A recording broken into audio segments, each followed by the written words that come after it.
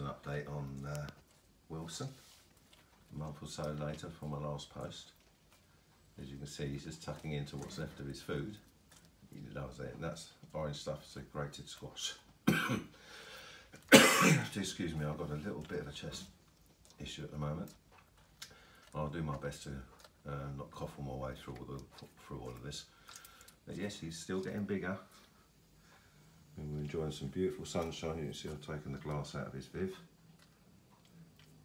so that he doesn't need it, it's warm enough. And he's now using this as more of a sunbathing room and a food hall and somewhere to go to the loo down there. Excuse me. Anyway, he is still growing. He's filling out, and he's just about 3/4 of the way through a peel now. And you see his tail's going to start going soon, and some of his spines have just come off. They just came off as I stroked him. They just fell off. And he's enjoying the warm weather, and he's suddenly realised that I'm talking about him, and got the phone pointing at him, which he now knows is a means of you know, copying what he does. I think he's actually seen footage of himself and he knows it. He's that smart, I'll tell you.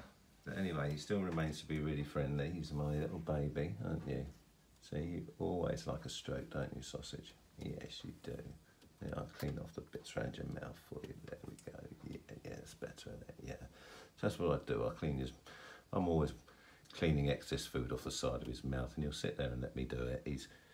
He's so, well, he's such a beautiful temperament, and to get a temperament on an animal like this, I think, you know, you just have to show it a lot of love and constantly. And if you're that sort of like a, you know, a peace-loving person, I suppose, you know, you'll find that it'll rub off on him. And you know, I don't excite him or anything like that or get him going. I mean, every time I see him and pet him, it's always gently like this, and you can see, look at the look on his face, he just absolutely adores it. He's just such a wonderful thing. You know, he's so very precious, very, very precious thing, is what he is. And it's my duty to make sure he's comfortable, got everything he wants, and you know, he's happy. And he does appear to be happy. So, yeah. But I'm going to say he's a little bit over 4 foot now. He's definitely over 48 inches. The last time I measured him, he was just a tad over, and that was about a couple of weeks ago. And he's still growing, he's still eating well, and loves his grated squash. And I'm having a feeling that's a key to his size success so far. He's not yet 2. He will be soon. I think his birthday's on the 1st of August, and you know, I think today's around about the 17th or something. No, it's not. It's the, I don't know what it is. It's the 26th today, I think, beg your pardon, of July. And yeah, he's shortly going to be on his 2nd birthday. But you know, this is a 4 foot viv. I mean, you can sort of see, you know, you can compare his size to that. It's 4 foot wide, it's 2 foot deep, and 4 foot high. It's too small for him. So what I've actually done is, you know, I've put up a clamp on heat UVB light for him, so he can sit on top of the dresser, and he can sun himself because he likes to sit up there. It's his main place. And you know, so you know, I'm obviously very conscious he gets his UV light and the correct ones. So I've got that up there for him. I just sort of clamped it onto my curtain pole, and it does the job.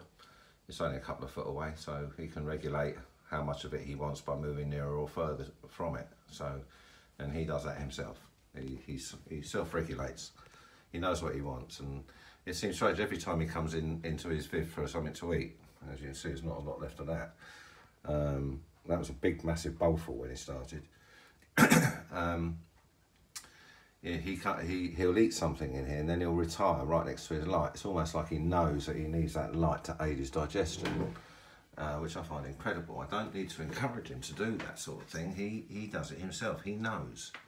And that's what I said in my last bit of footage, was he's a very knowing animal, and this is an absolute example of it. And you know, So he's a lot smarter than we think he is. They look after themselves in a lot of ways, but you know, in captivity, obviously rely on us to provide the correct heat, lighting, moisture, food, things like that. That's our position as captives, I guess. And in my world and in my book, he's my responsibility. And seeing as he is in captivity, and he doesn't seem to be complaining about it, but I'll make it my mission to make his time with us as pleasurable, want for nothing, and as much love and attention as I can possibly give him. And because of that, you know, I've got a very lovely animal, and you know, I seem to sort of like ooze this peaceful, I don't know, feeling. I don't know, pick it up or what, but he does, and my one previous to this did as well.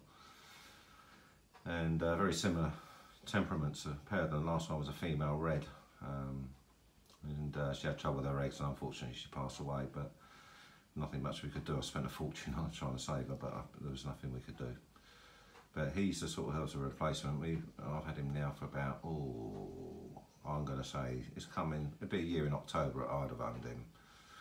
And so we've had a good 9 months together, and so far he's just been bang on, spot on, and no trouble, apart from normal mischief and that, which, you know, he will get up to, and he feels like it. But other than that, generally he's a very placid animal, very peace loving, and you know, likes an easy life, and likes his affection. He's got his times of day when he prefers it, like in the evenings before he goes to bed, and he normally crashes down about 8 p.m. and he'll sleep through to about 5:30 in the morning, but he gets up with the birds, and you know, I often get up a few hours later and he's just sitting there waiting for his breakfast, which I you know, get on with and do. So, but anyway, so here's a progress report, and as you can see, he's fine, and he's still growing, and I think he might slow down a bit now.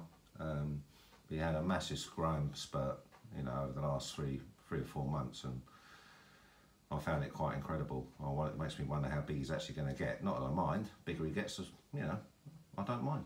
It's fine. If he doesn't grow anymore, fine. It's what he is. It's important, not how big he is. It was just amazed me how quick he got to his size. Quick developer. But he might still do some more growing. I mean, he's peeling a lot, and that sort of to me is an indicator that he's still growing. If he's constantly shedding his skin, which he seems to be, you know, it's like he's growing out of it and keeps having to pop it off. You know, it's it's amazing, and he's having some pretty big shedding sessions. So you know, I think that's got something to do with his rapid growth, and just keeps growing out of his skin, literally. So you know, I know a bit about them. I wouldn't call myself like a vet on them, but you know, I can go by what I've done, and looking at him, I can see he's happy, inquisitive, and when he sticks his tongue out and licks his lips like that, he's happy. It normally means he's contented, and you know, he seems a very happy animal, and I'll just proceed with what I'm doing and see what happens. I mean, how big he's going to get is anybody's guess. But there we go. He's on a mission now. He's thought of something. Maybe the last noggins of his food down there. I thought so. He's wondering. I think that's normally a signal for me to go and get him some more food.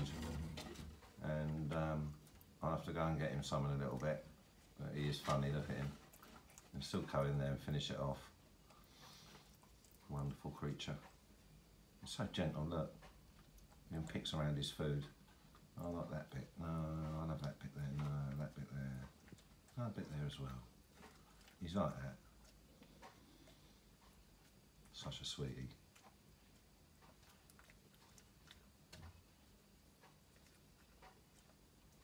So there's an update on Wilson. I hope you enjoyed it, and please excuse my my chesty cough. I've done my best to hold it at bay, but I've been trying to get this done for a little while, and as I've got a little bit of time, I sort of like jumped at it and thought I would get this underway. But thanks for your attention, and thanks for your kind comments so far, and I'm glad the people who've seen him, you know, like him and love him as much as I do. Thanks again.